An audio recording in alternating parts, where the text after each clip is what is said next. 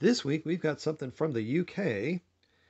It's been around since 1922, according to the label here. It's 100 years of bringing out the Branston. That's right, Branston Pickle. It's the original pickle, according to this. I don't know what the unoriginal might be, or maybe they've got a few other flavors or so, but there we go.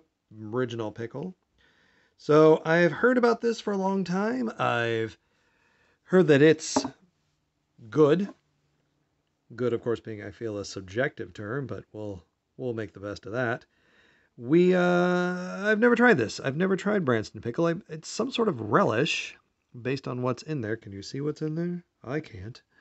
Let's see. Vegetables in variable proportions. Ooh, carrot, rutabaga, onion, cauliflower.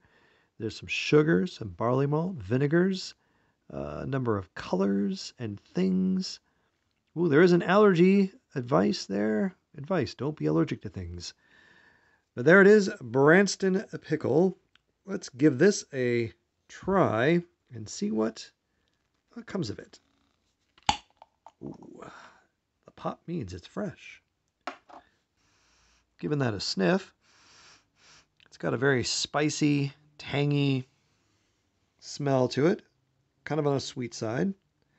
Like a tangy, tomatoey, molasses type of sense about it. Very brown and chunky in there. Not terribly appetizing looking, but that doesn't mean a whole lot. What's going to mean a lot is the taste. I've got a spoon. Let's give this just a... Oh boy, this is dense. You see this? Very dense, very thick. All right, let's give this just a taste on its own, and we'll see what it's like.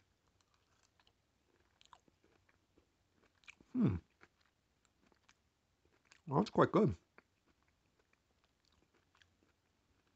It's got a good chew to it, which I like. It's got a lot of warm spices to it. Ooh.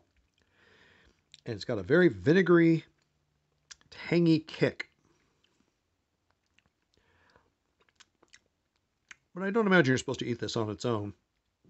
Let's give it a whirl with some bread and cheese. See how that fares. All right. So we've made a bit of an open-faced treat here.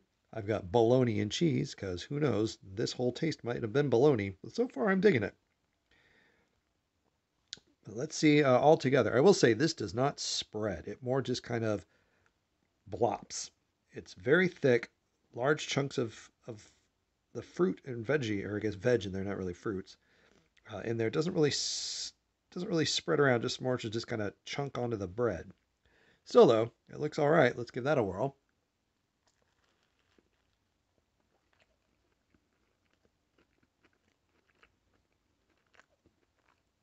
Oh yeah, that's really good. It helps kind of dampen down some of the tang of the vinegar, as you would imagine bread would.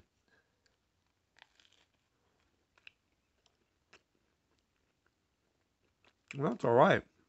With actually some proper meat and cheese, it'd probably be even better. But who doesn't love bologna? If you don't, that's bologna. Overall, I'm going to say Branston Pickle is 2 thumbs up. That's right. That's how good that was. I wasn't sure if I was going to want to eat the entirety of that jar, but that's something going to find a home in my belly. Maybe you'd like it. You can try it out. I found it at the Cost Plus for, I don't want to say it's like, I don't know, maybe $4, $4 or $5, something like that. You might be able to find it cheaper somewhere. I've never seen it anywhere else except there. So maybe you've got a UK market somewhere near you that might carry that. But that's the Branston Pickle. That's a winner in my book for sure. Thanks for watching.